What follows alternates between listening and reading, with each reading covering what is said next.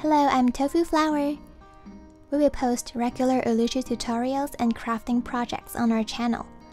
If you're interested in this topic, please remember to subscribe and like our videos. Your support means a lot to me and my servants. I'm going to teach you Urushi lacquer craft from beginner to master level. Today is lesson 1, Urushi lacquer. Urushi lacquer is the tree sap from lacquer tree. The scientific name of the tree is Toxicodendron vernicifluum. The tree is originated in Japan, China, and Korea. The farmer cuts the bark and collects the tree sap, and those are raw urushi.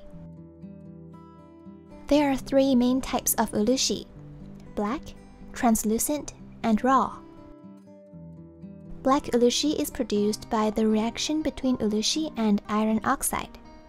I'm showing the black urushi on a piece of glass.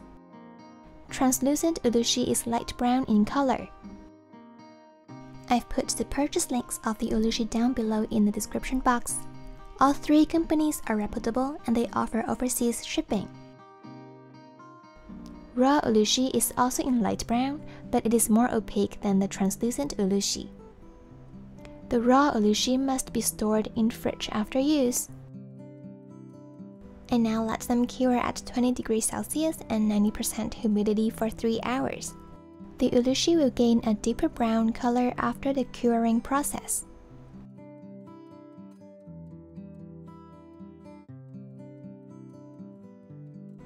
By lowering the curing temperature and humidity to 19 degrees Celsius and 70% humidity, the color of cured urushi is lighter. The urushi lacquer is highly allergenic. Remember to always wear gloves and keep good ventilation. If you accidentally spread it on your skin, don't panic. Clean the area with any kind of oil and avoid spreading it to other areas.